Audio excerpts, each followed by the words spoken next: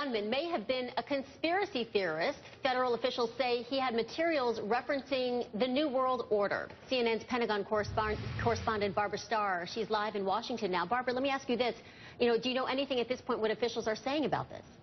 Well, some information is now emerging. Our justice reporter, Evan Perez, has spoken to federal law enforcement official who says materials found on the shooting suspect did include a rant that appeared to reference that New World Order, as well as anti-TSA, anti-government claims. It's not clear what really gave rise to these references.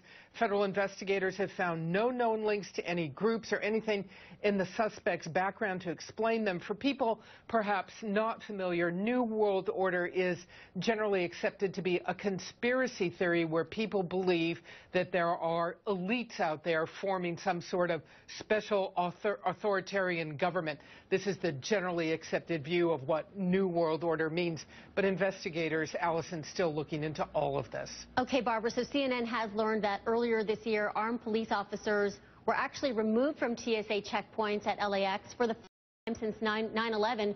What do we know about this decision? Well, Dan Simon out in California, our journalist out there, has been looking into this, and he's been told that, indeed, police officers were removed from those TSA checkpoints at LAX earlier this year. It seems the officers had been stationed there following 9/11, but a decision had been made to allow the officers to roam the terminal as long as they were never more than 2 minutes away from a checkpoint.